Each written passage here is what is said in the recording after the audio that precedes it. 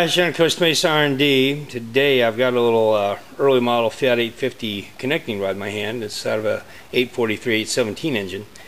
And if you take a look, you can see a fairly large block of material up here at the top and a fairly large block here at the bottom. Of course, those were balance weights. And let's see what this rod weighs. It looks like it weighs 474.7 grams. Pretty heavy for a small rod.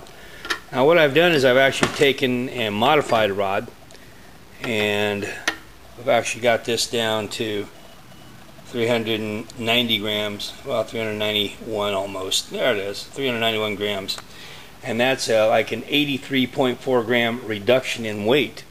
And we've done that by removing material off the big end, which I've shown you how to do that. We also cut off the big balance pad on the cap, and we also machined the eye of the rod round, and we've also cut a trapezoid on the end. I've had some questions about this trapezoid modification that I do, but let me tell you, there's a lot of diesel engines out there. In fact, here's one here that we have, and by golly, there it is right there. A lot of modern engines are now starting to use this same design because it's a lot more efficient, a lot less weight to have to throw up and down the cylinder. So anyway, if you have any questions about connecting rod modifications, give me a call here at Costa Mesa R&D. We'll see you soon.